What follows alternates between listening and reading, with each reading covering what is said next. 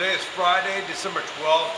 I'm gonna do shoulders. Normally I do shoulders on Thursday, but the more I get into this, it's like my weeks are dragging out, so the rotation's off.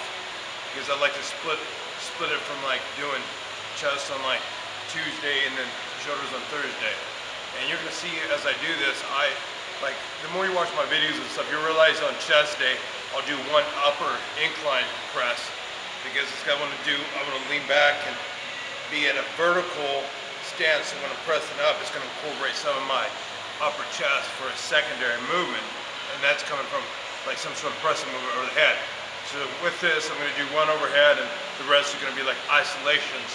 And I work my traps on shoulder day versus back day because personally, traps are universal muscles, so you can work them on back, but I prefer them on shoulder because I want to focus more exercises on building a wider back, a thicker back in different parts of my back.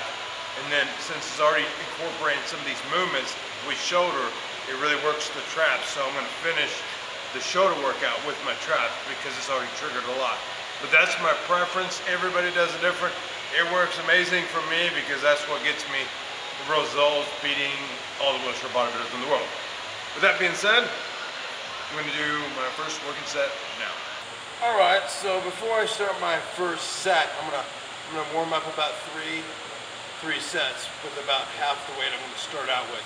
Normally about 12 to 15 reps, sometimes 10. It just depends on how I feel. Today's a really cold day, so I like to keep the muscles really warm before I start pounding the crap out of them. So you get a high back so you can lean. Some people don't like using a high back because they want to work more of the stabilizer muscles. Well, good for them because I want to not work on my stabilizers and I want to pound the crap on my shoulders. That's the whole point. So I'm going to lean back a little bit, so I go like an incline and keep the elbows in front and drive it up. It's going to pound the head of the front of your delt a lot more. So that's my goal. Keep the elbows out in front. I'm going to stop right about the chin level. I don't go down all the way down because that causes a lot of problems in the shoulder.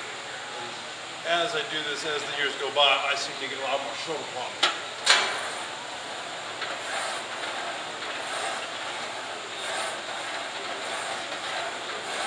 I won't go up all the way either. There's no point in going out all the way and locking the elbows. Like when I go there, I feel it like it hurts my elbows. So if you want to go all the way out, that's fine for you. I'm not here to ask you guys for your 2 cents and stuff like that, because a lot of people see videos and they're criticizing all that, and they go full locked out.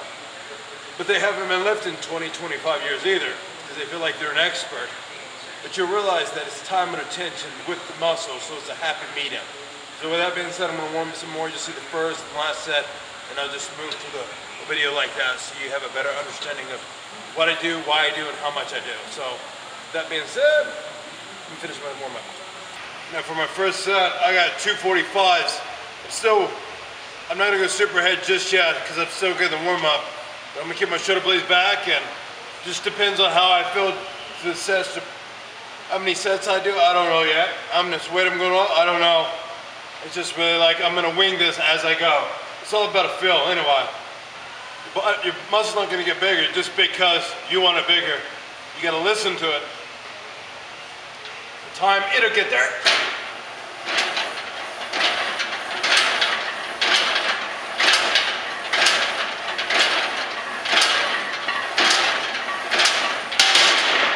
This is my fourth set. I slowly increase each set of 10. So it's 245s, 10, 2 10s, 3 10s. Got 12 reps for each one. We'll see how many this goes.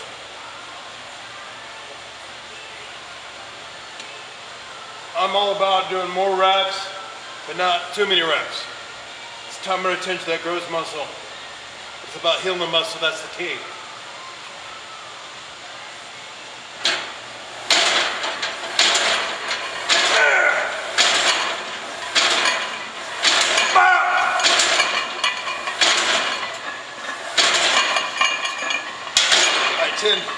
Woo! So the next exercise I'm going to do is a machine lat raise. Just like a lat raise except you're using a machine. I got 150 pounds and the, whatever the base plates. So probably about 170, so it doesn't really matter. I can go way heavier than this. So I sit higher up so I can put my elbows lower, and I got some more range of motion when I do this. I'm gonna stop right here. I don't go up higher because it rotates in the traps. And this isn't about training traps, it's about my shoulders. So how many reps? We'll see.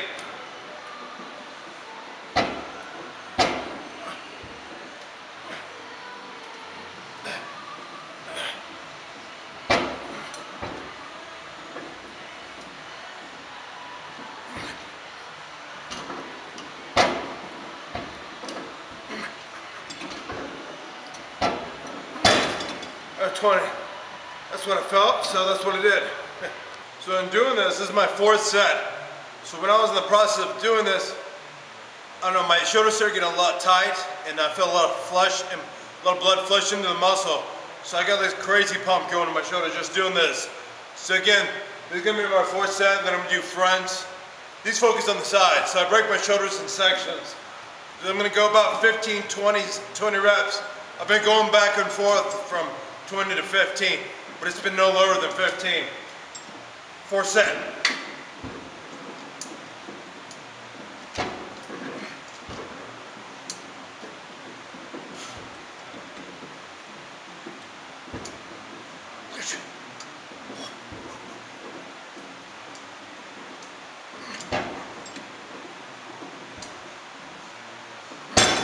That's 20. Now when I do this just varies what I'm feeling at the time. Sometimes I'll go heavy, sometimes I'll do this, and then I'll go heavy sets coming, the next exercises and stuff. So I always like to perform either a side or front raise after a shoulder press. So that's how I kind of do my thing. For my 3rd exercise, I'm going to do a front raise, but it's cable. So this is a cable front raise. I was doing this one arm, then one arm front cable raise, or whatever you want to call it. Most people don't really know the names either. Trust me. As a profession, we just put it together. So I'm gonna plant my feet here. I don't got brakes. So I might slip, I might come forward. I'll just keep this going. How many reps? 12 maybe. This is 150. Alright. I'll just go about chin, nose level. I lean back to be like straight upwards if I could stand. It's all about the range of motion.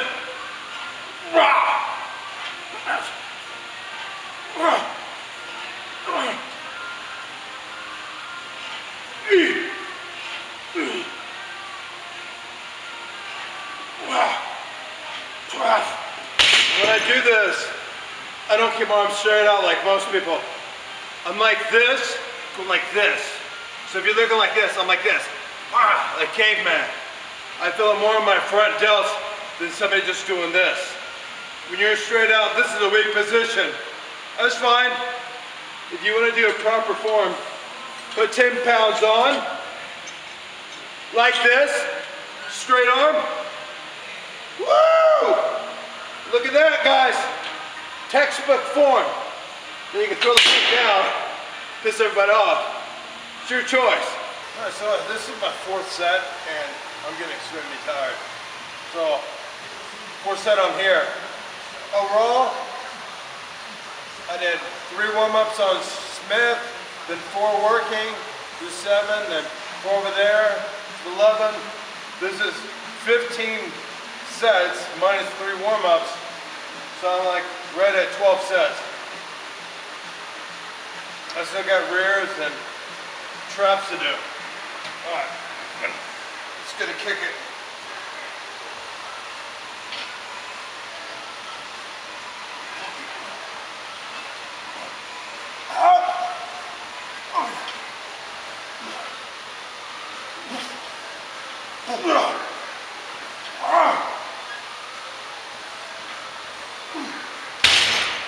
Either I count my sets, or do this, I count my sets, and I break my body parts in, like shoulder press, I'll do X amount.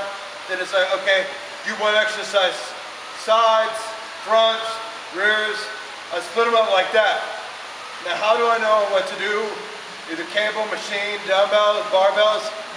I listen inside here, I just kind of know. It takes years to understand that. But you lift heavier exercise first before smaller ones. Like your back of your shoulders, it's not a big muscle, doesn't need a lot, versus the front. So this needs to be a lot more than the back, but you want to make sure you hit that. A lot of people forget the rears, but you got to be complete if you want to have a well-balanced body. So that's the 2 cents. Off to the next set.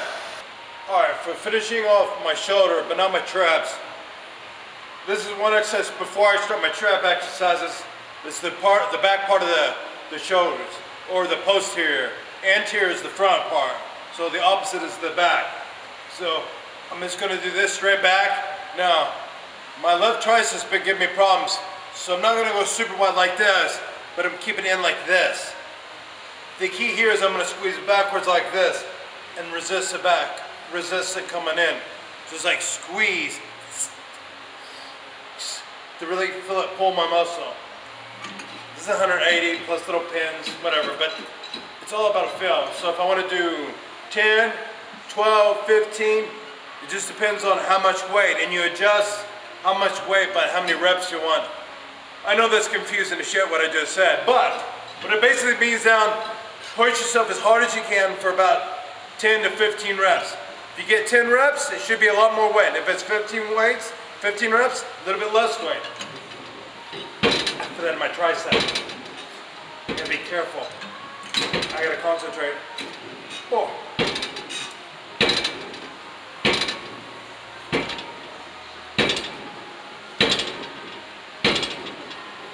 Stop. Alright, I didn't get it back as far because that weight right there was pulling the crap on the left tricep. When it feels pull, I was pushing through the pain. It wasn't like so much in my rear delts as it was in my left tricep. It felt like I was gonna rip off, the muscle was gonna rip off, but I still kept it going. But I'm gonna lower the weight and try to adjust my elbow somewhere to not feel the pain, because I don't need to damage that tricep, because then it'll start other exercises. So I'm gonna do about 2-3 sets here, and that's it. Now this is my 4th set, and believe it or not, I was playing around with it and it went from 180 pounds to 150. And instead of keeping my arms like this, it actually takes the pain, keep my arm way out in front and keeping it like this versus like this. Now, over the years of doing this, like having to always be out there, always doing appearances, even if I get injured or I have problems, I gotta keep going because the whole sport counts on me to take myself to the next level. Yeah, I've had so many injuries from both wrists to both elbows to both shoulders, front, back, both chests, outside, inside, both back, lats, top, sides, all the way around. And this is the back of the tricep. So you just make it work, no excuses. I always find ways around it. It's just the only way the sport's gonna grow because so many people count on me. So just make it work. So here we go. See, that doesn't cause problems in my left tricep. And I was like, is this enough weight to help me grow? Yes. So to make up for the less weight, I'll do more reps. And again, this isn't a big muscle, so I'll just do extra sets.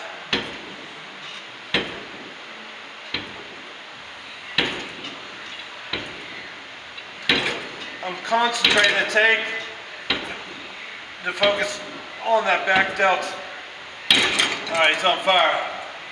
So that's how you avoid an injury to some degree. To finish my shoulder / trap workout, I normally just do 1, sometimes 2 trap exercises. When I do 1, I'll do about 5 sets of that. Because I already worked traps by doing some of this and this. It indirectly hits it some. So technically, my traps already get worked. So this is 1 specific. It's just down up. Now, If I want to go super heavy, I do the Smith, but the heaviest dumbbells here is 120. So I'll just rep them out 20, 25 times. But I like to manhandle these and really feel them in the muscle when I do this, versus go boom, boom. All right.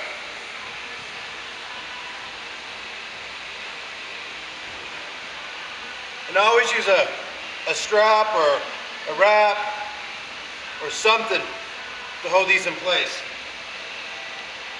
Right now I'm using VersaGrip,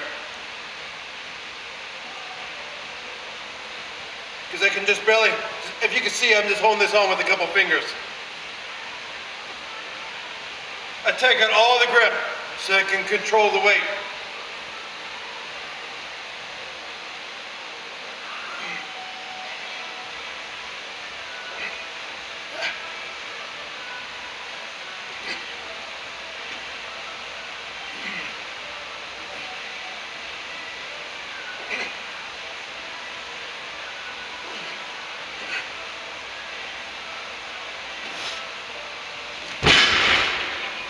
Set one.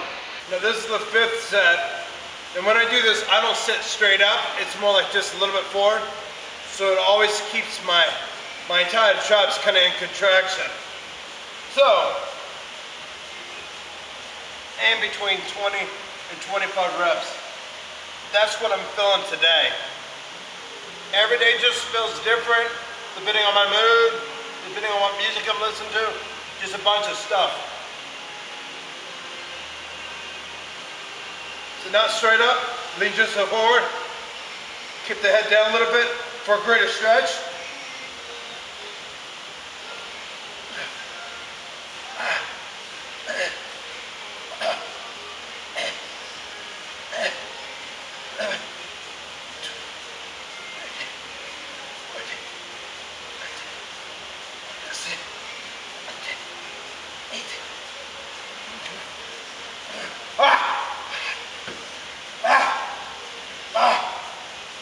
When I do these, when I let it go down with it, I can feel it on my traps, like shred my traps.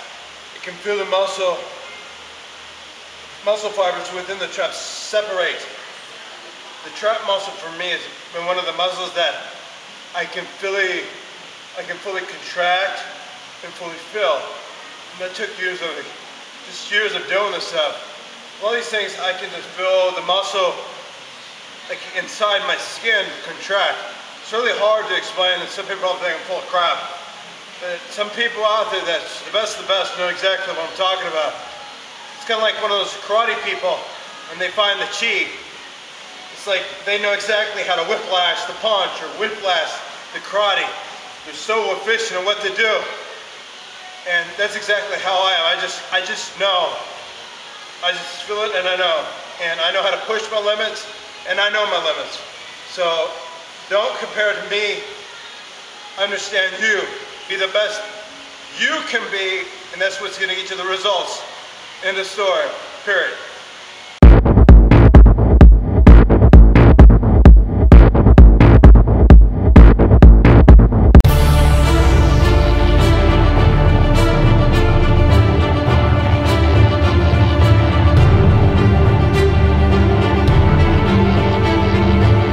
The Wheelchair Athletics Foundation is a 501c3 nonprofit that provides and supports disabled athletes. Please support our cause.